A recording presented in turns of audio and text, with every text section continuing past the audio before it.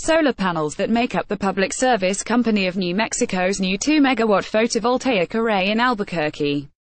Susan Montoya Bryan at pledging to defend American businesses and workers. President Trump imposed tariffs on imported solar panel components and large residential washing machines on Monday. In a statement, U.S. Trade Representative Robert Lighthizer said that, after consulting with the Interagency Trade Policy Committee and the bipartisan U.S. International Trade Commission, the president decided that increased foreign imports of washers and solar cells and modules are a substantial cause of serious injury to domestic manufacturers.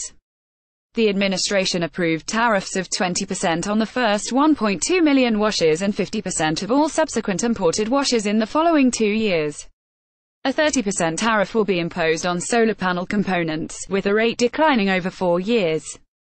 The move against imported solar components splits the solar panel industry, with manufacturers favoring the tariffs as a necessary step to save domestic subsidiary companies, while installers oppose them as jockeys. Two domestic manufacturers, Georgia-based Suniva and Oregon-based SolarWorld, who have complained about competing with cheaper panels produced in Asia, stand to benefit from the tariffs. According to Bloomberg, Suniva has a Chinese majority owner and SolarWorld is a unit of the German manufacturer SolarWorld AG. As NPR's Jeff Brady reported, SolarWorld laid off much of its workforce and Suniva was forced into bankruptcy, even as U.S. solar panel installations grew dramatically in recent years. That growth was largely attributed to the cheaper panels from overseas. Solar panel prices have fallen by more than 70% since 2010, according to the Solar Energy Industries Association.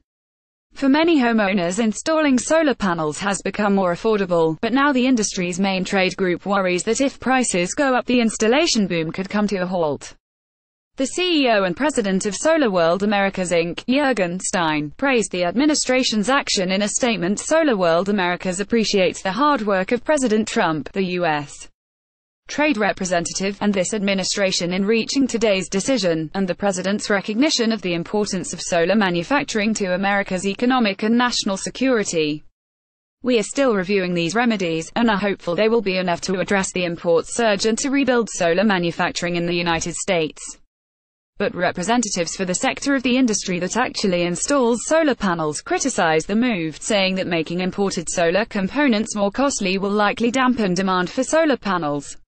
The president and CEO of the Solar Energy Industries Association, Abigail Ross Hopper, predicted the tariffs lead to the loss of roughly 23,000 American jobs this year.